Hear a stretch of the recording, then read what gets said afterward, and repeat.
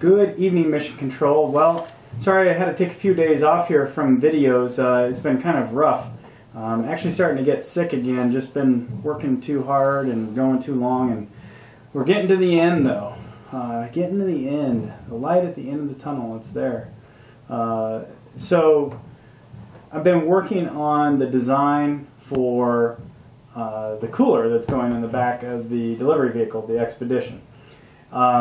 It's been CAD work, computer-aided design. Been designing the whole thing in the computer, and I'm glad I did it. Originally, I had actually just sketched everything out here. This is my notebook here, so I have everything sketched out.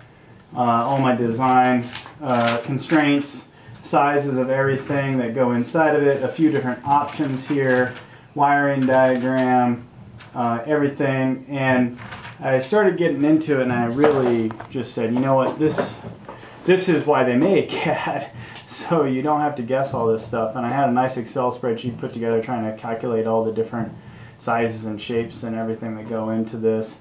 And I finally just said, you know what, I've got CAD skills, so I'm going to go ahead and use them. So I'm going to take this video to kind of show you everything I've done. I am not a CAD expert. I am not proclaiming to be a CAD expert, so there's people out there who know a heck of a lot more about CAD and the right ways to model things, and I am the person who just knows how to do it, and I'm going to get it done so I can get a good enough answer and buy my parts or build my parts that I need. So let's stop talking and jump into this. Here we are inside of CAD. I'm using a program that you can download off the internet. It's called Freecad, which is a nice 3D modeler. I think the team, for what it is, it's free. This is a very, very powerful program. I've come to discover that it has its inadequacies. It has some challenges with it, but overall it works pretty good. One of those is when it comes to assembly. In CAD you can actually put everything together, which is what I've done here. I've actually built all these pieces individually, and then I assembled everything together very much exactly like you would have to do in the real world, and this has been very, very beneficial to me.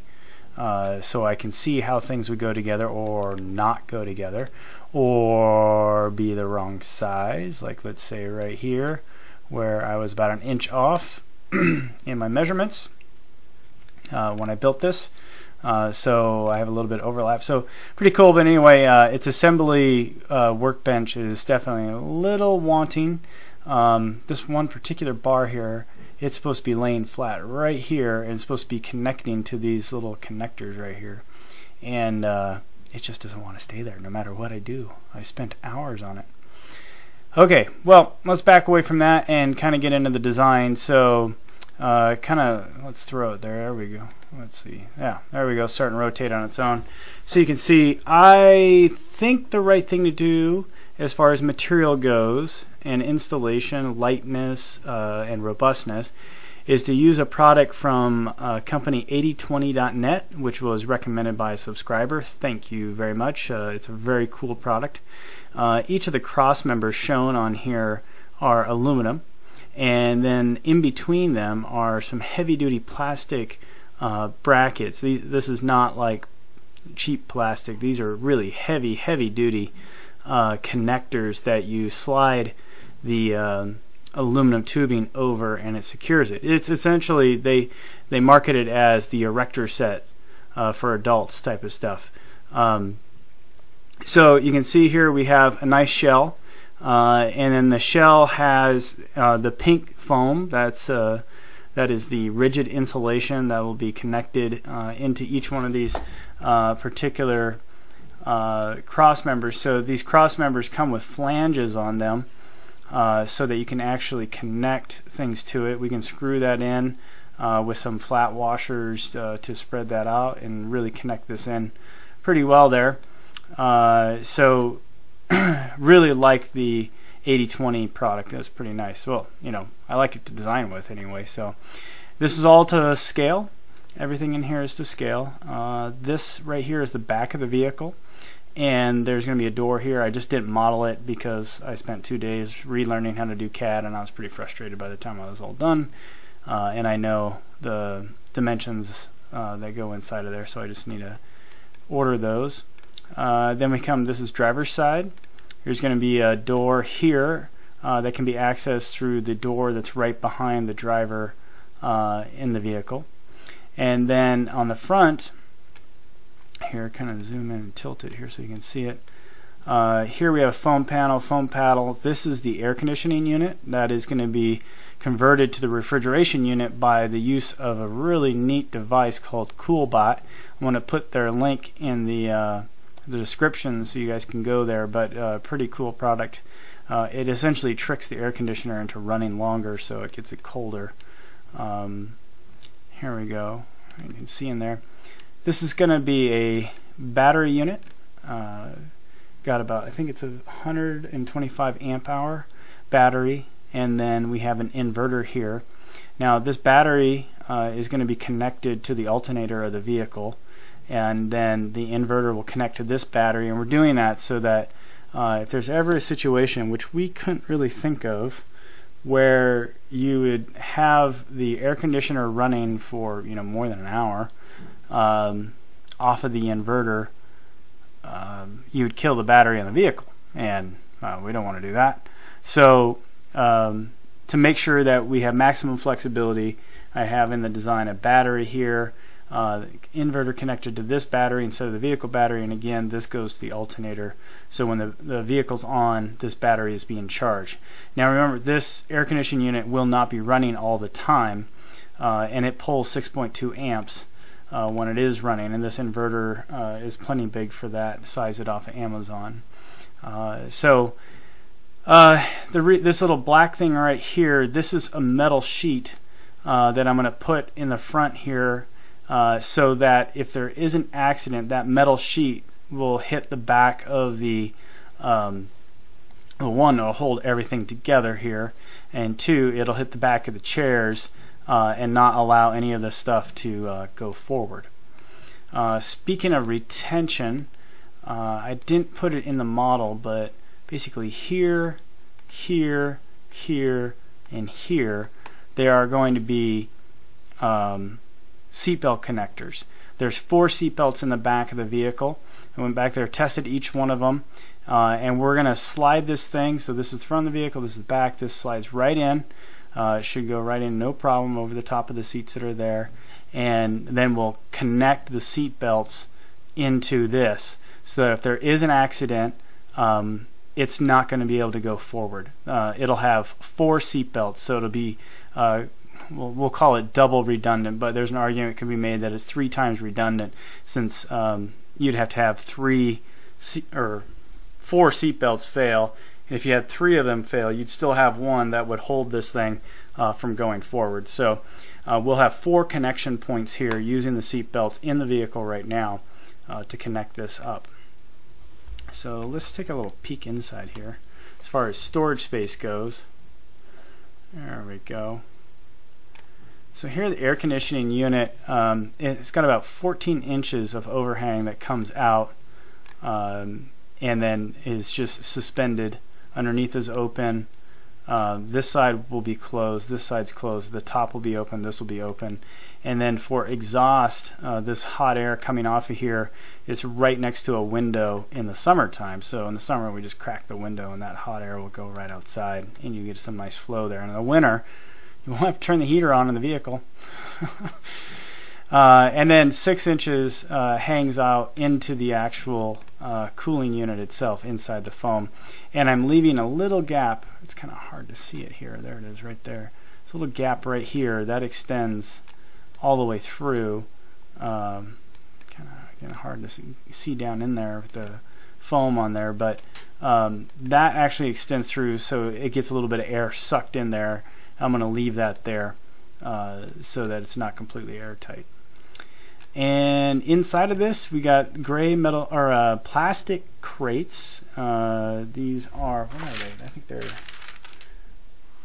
they're 16 inches by 24 inches by 13 inches, and we can fit 8 in the back and 1 up here, and you probably get another one in front of the air conditioning unit, but that would block the airflow. So you can get 9 in here comfortably, and you can put some extra stuff in between. You can see there's a gap here, so we can use that for the non clamshell deliveries, or we can put bags in there and just have it loose. So we've got quite a bit of storage space in here for where we're at. Now this vehicle, remember we kind of went back and forth over different vehicles. You can go back and check out that video, but is not the full-size vehicle that we will eventually need, and we knew that. So we spent as little money as we could to get a four-wheel drive vehicle that had as much storage space as we could get, so we can deliver as much as we could, and the Expedition was what we went with. That's what we could find. So getting this thing in there should be pretty easy, knock on wood. Oh, scared the dog right there. Hey, it was just me, it's okay. Oh, I forgot to say, and here's the CoolBot. It's going to mount along the back. I'm going to put a little aluminum sheet down on the outside and drill the holes through and pin that to it. And this little thing, it's inside of the unit. You set the temperature that you want in here, and we just need like 40 degrees Fahrenheit.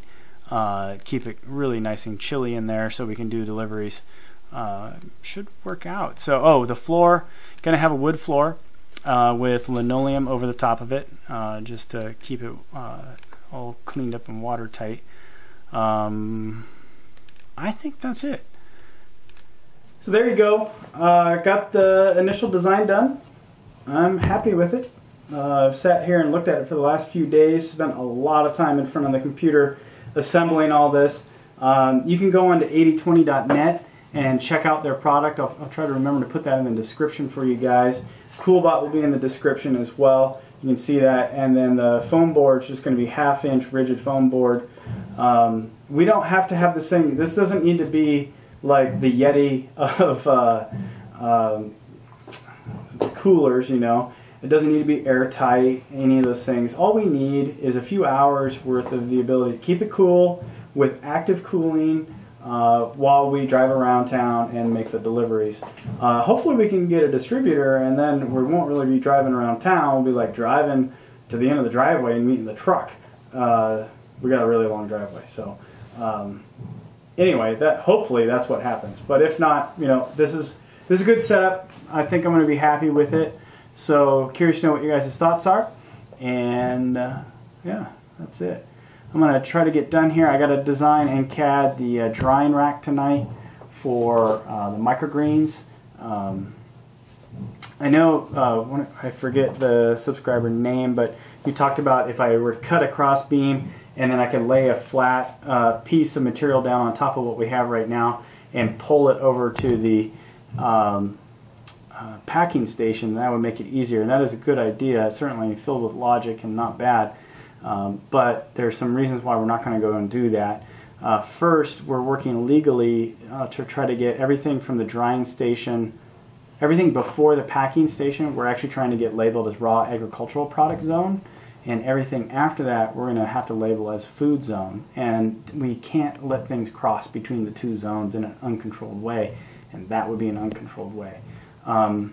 So we would have to clean that whole grate before it came over, is an example. So another problem is just cleaning of the material itself.